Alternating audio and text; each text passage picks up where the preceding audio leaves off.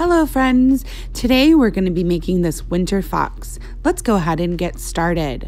I'm first going to start off by using a pencil to draw the fox using some simple shapes, like an upside down U, triangles, and ovals. I'll then move on to the trees in the background and my sky. Once I've completed the fox, I will go ahead and trace and erase my drawing with a Sharpie. Once you're done tracing and erasing, you can move on to coloring. You can use any materials that you may have at home available to you, and you can get as creative as you like.